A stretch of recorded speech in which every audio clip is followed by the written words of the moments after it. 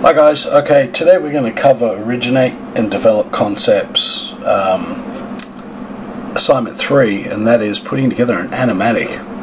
So by now you should have created your storyboards and have them in some sort of digital format on your computer. I keep mine here on my desktop at the moment under Canon Storyboards because my project's about a Canon camera. So the first thing I want to do is just come down here to Launchpad. And we just need to find iMovie, which will be in here somewhere.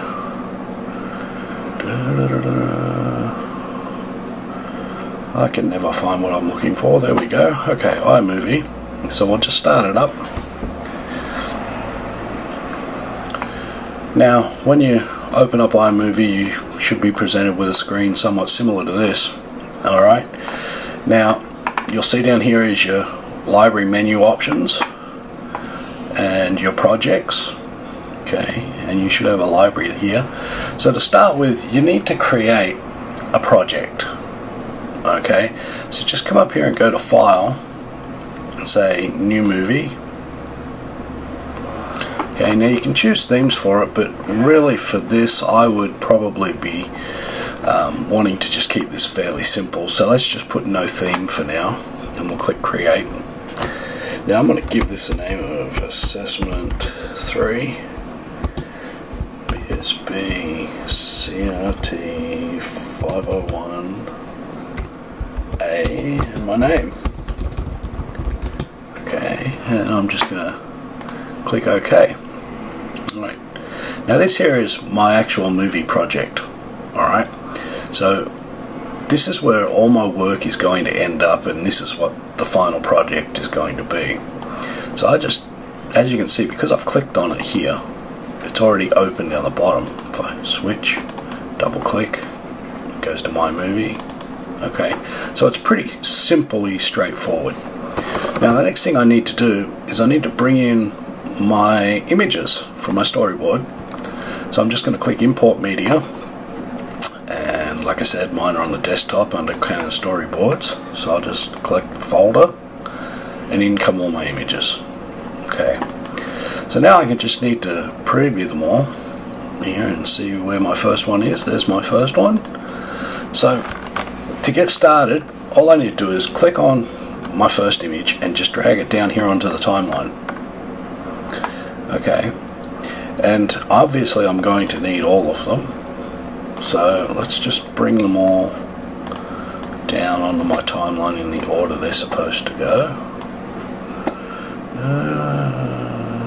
Okay, I can't see that, so I'm just going to use this little slider here to let me see more of my project. Okay, now I'll bring the fourth one down. Now the fifth.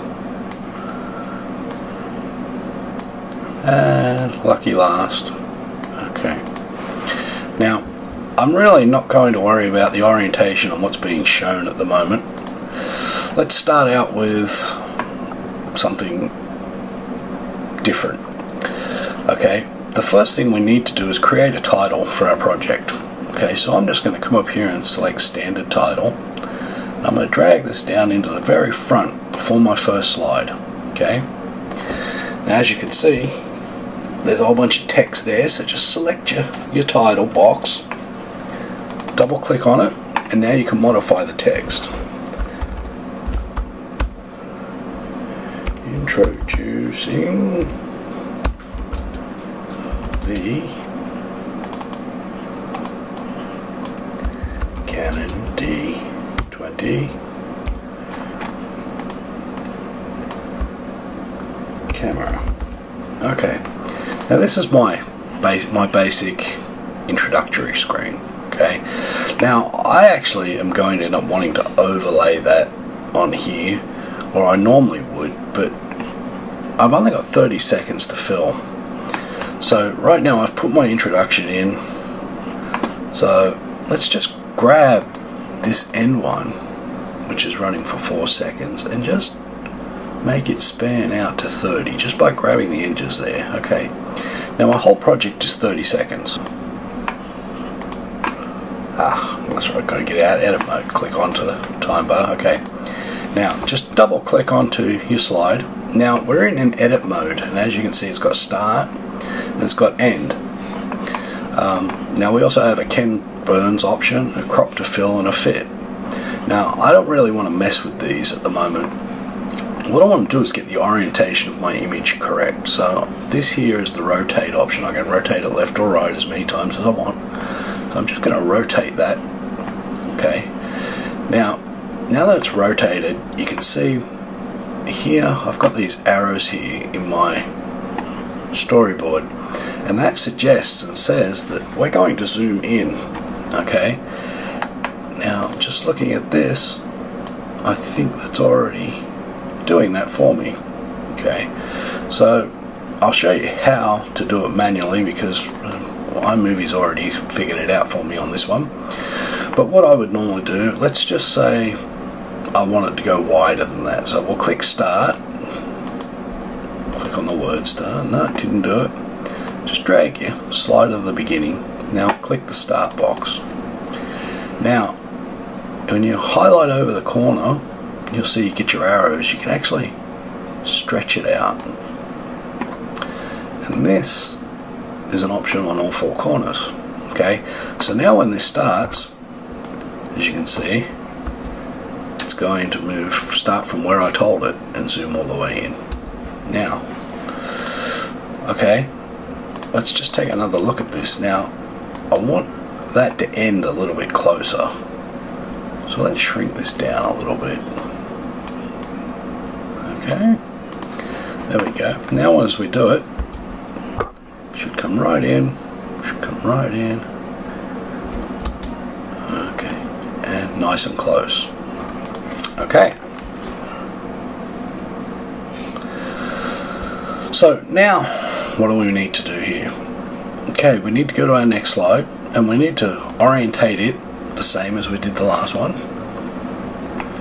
Okay, and I'm showing here that we're going to use a slider for this shot, and it's going to go left or right to left. Well, I'm going to choose right to left in this instance, so I'm going to just move my slider over here, and I'll drag the start box over to here. Now let's just shrink this down, because actually,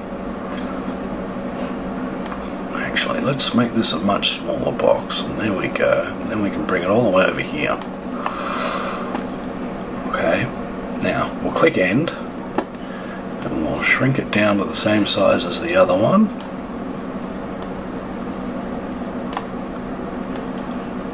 Alright, now when we go and view that, if you look, it'll be zoomed in and it will be sliding right to left. Okay, so our third slide now, we need to rotate it. Okay, now according to this, I'm tilting up. So when you go from top to bottom or bottom to top, it's called a tilt. If you're going left to right or right to left, it's called a pan. A slide is actually when you're not turning the camera, but the camera's actually moving left or right. It can be on a dolly, it can be on a slider, it can be whatever. You have to specify whether it's on a dolly or whether it's on a slider though, because otherwise no one's going to know and the wrong equipment could be brought. So, but anyways, just looking at this, I'm saying that this is going to tilt up. So I'm just going to shrink my sides here a little bit at the beginning, and I'm going to come to the end, and we'll just move that up there like that. Okay, now as we view it, up we go. Now I'm just going to go through it quickly and finish doing the rest of this, or the rest of these, and you should do the same. So I would pause this here, and when you're done modifying the rest, come back.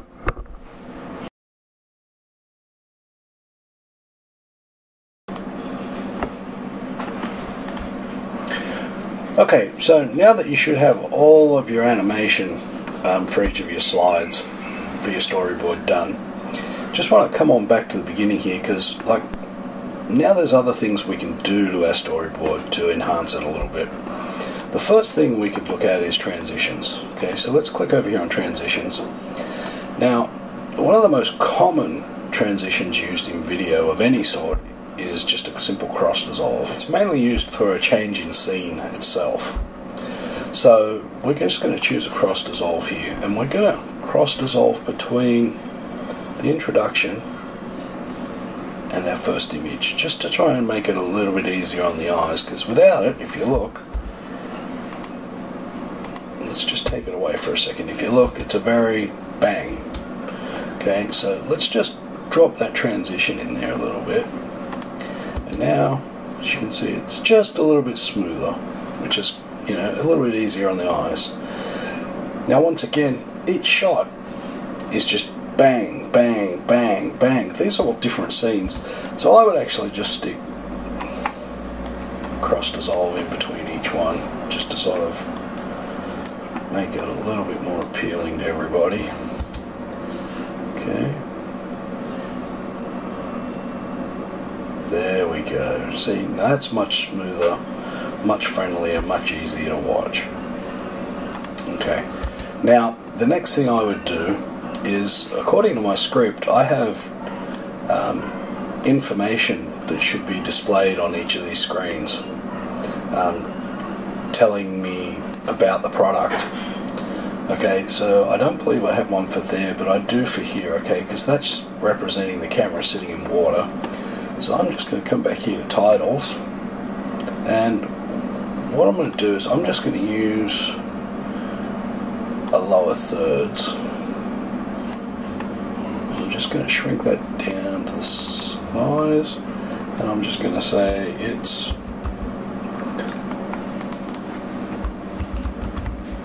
waterproof. And we change the text now.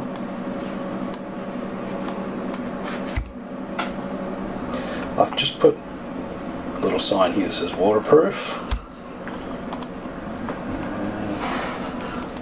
Get rid of my little colour box here. Now, as you can see, it slides on in, it says waterproof.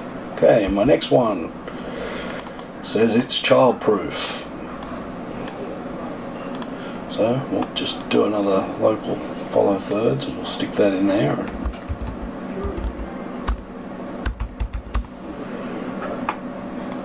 Just highlight it, and I just want to change the colour again. Maybe something different this time.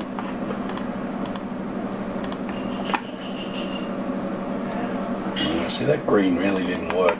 Let's pick something a little bit more vibrant that's going to stand out on that white background. So we'll go red. Okay.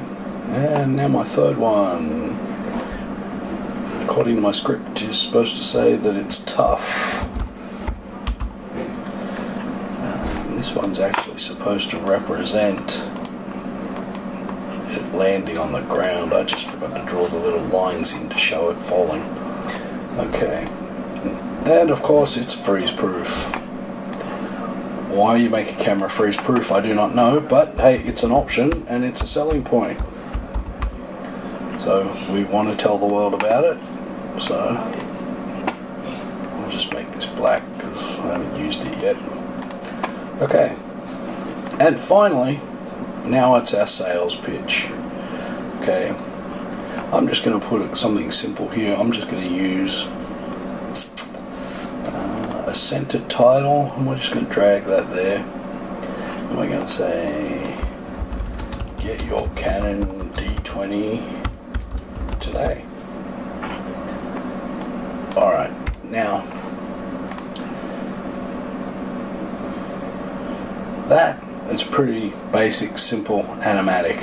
Okay, it gives us everything we really need to represent what we're trying to show.